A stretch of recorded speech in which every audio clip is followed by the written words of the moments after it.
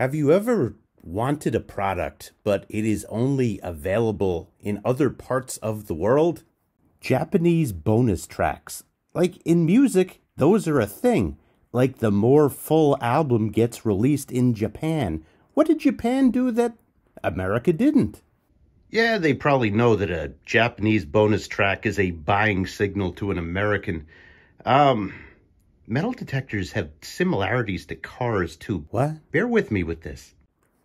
Every great metal detector has been named after a car. Minelab Equinox, Chevrolet Equinox. Nocta Macro Simplex, Sheffield Simplex. Minelab Xterra and Xterra Pro, Nissan Xterra. And yes, there was a Nissan Xterra Pro. There's the Acura Legend and, of course, the Nocta Macro Legend. No way there's a Deus car. Well, of course there is.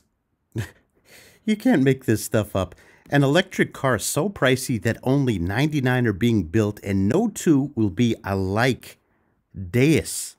Deus in Latin means the Lord. Of course it's going to be a car. Yes, there's an AT Pro, and yes, there is a Vanquish. Yeah, as for Manticores, look at this. How similar is this to what you'd see in a metal detecting advertisement? Manticore. It was a Mustang Manticore. There's also a truck that's a Manticore. But like the bonus tracks in music brought up before, there are cars and there are metal detectors available in certain parts of the world that are unavailable in others. It can be argued that the Lamborghini of the metal detecting industry is not available in the United States right now. Gdańsk to nie tylko wspaniałe zabytki i bardzo ciekawa historia, ale także dynamicznie rozwijający się ośrodek przemysłowy. I dlaczego przyjechaliśmy do Gdańska? Zobaczycie za chwilę. I już jesteśmy na miejscu. SM Tronic Gdańsk, firma, która się specjalizuje w montażu elektroniki.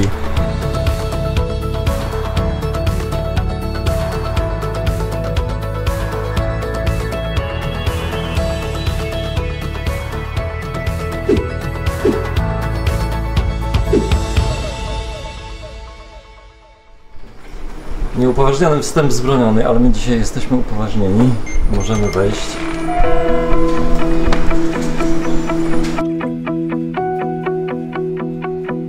Cały proces zaczyna się od podajnika, który podaje puste płytki do specjalnej maszyny, która przy pomocy laserowo wycinanego szablonu nakłada pastę lutowniczą.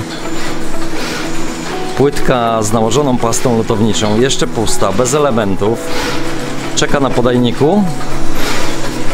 Pierwsza maszyna układająca już elementy na płytkę układa elementy najmniejsze.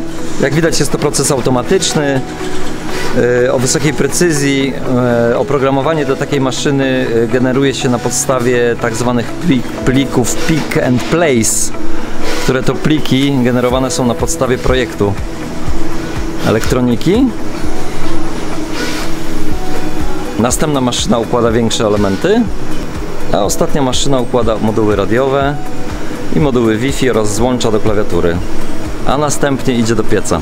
Piec 6-strefowy, czyli 6 różnych stref z różnymi temperaturami. Długa maszyna.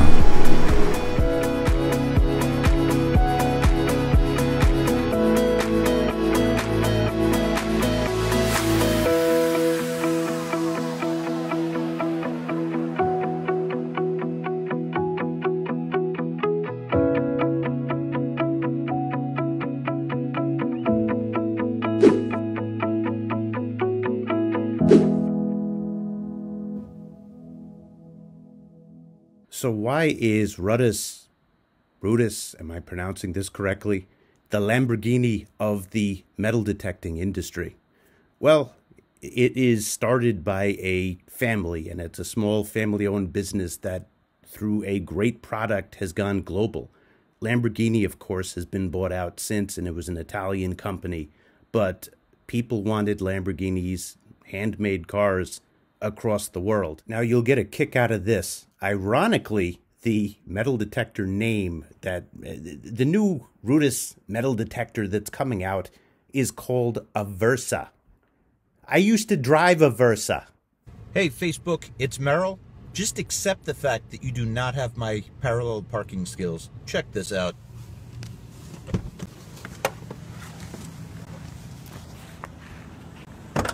Oh, geez, nice job with the camera. But the parallel parking skills are legit. Have a good day. So what is there to expect with the Versa? And how is it going to differentiate from a Deus 2 or a Manticore? Why should we care about this? The bar is set ridiculously high right now, and we've got some great metal detectors already on the market. There was one thing that stuck in my head. We'll go over the rest of this in a moment, but there's one thing that really stuck in my head. Unique operation mode, this is the dual mode, offers simultaneous motion and non-motion modes for increased depth, effectiveness, and target clarity. Think about it. You're swinging over something, you're only registering a response, of course, if the magnetic field hits a metal object, and we get target ID and all of that, receptor coil, transmitter coil, all that fun stuff. Now, when we pinpoint, as I understand it, it is different. You could be totally still and you are getting a signal. So the essential question with that is, when you pinpoint, are you able to go deeper than when you are regularly moving a metal detector? Many that I know would say yes to that. And it mentions right there in the literature that it gives enhanced depth for that. Rest of it is very much similar to what we already have on the market right now. Waterproof to 2.5 meters, 1.3 kilograms. That's on the light side. That is a good ergonomically. Compact, flat, telescopic, and folding. I really haven't seen too many folding, so that's interesting. Wi-Fi updates and software changing. Rechargeable battery gives you 15 hours. You have various audio programs, hunting programs. There seems to be 7. And frequencies from 4 to 40 kilohertz. Reaction adjustment, I'm not sure what they mean by that. Oh man, look at this. So Treasure Hunting World says that another useful feature is the screen ID graph, which gives a visual indication of whether a target is junk or valuable. Then goes on to troll Minelab. Let's hope it is more accurate than Minelab's 2D screen on the Manticore. Ouch. So this is very much on my radar, and there's many detecting videos that I've seen from European YouTube channels that I'm going to check out. But let's actually look at the product. This is the promo from Rutus.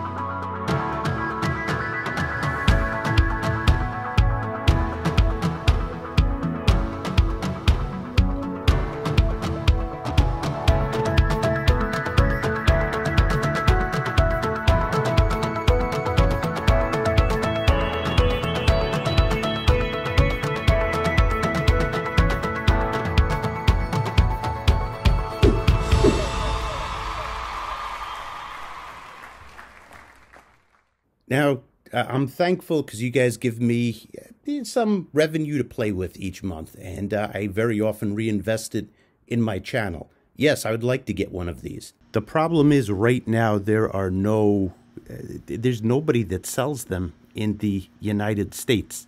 So I'm reaching out to Rutus, whatever, sorry.